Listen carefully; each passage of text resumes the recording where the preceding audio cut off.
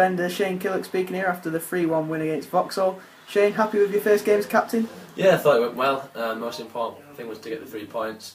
Thought we played really well in the first half. Could have had a few more. They scored early in the second half, which got the tails up a bit. Obviously, they came out as put us under a bit of pressure, but we still had chances to kill the game off. But yeah, the most important thing was the result, and that's what we managed to do. Another positive note, we just seem to keep scoring goals at the minute on this good run. Yeah, we do. We've got some fantastic players in the squad. We get goals from all over the park. A few defenders try and chip in here and there, but in the middle 3, front 3, they've all got goals in them. Very creative. Some great players. So we always know that if we can keep a clean sheet and the goals right down, then we'll score goals at their end. Would you say the conditions in the second half made the game much tougher? Possibly, yeah. Maybe they struggled in the first half a bit, like we did in the second half. It did turn up a bit, obviously, towards the end, and it made it a bit harder to pass it.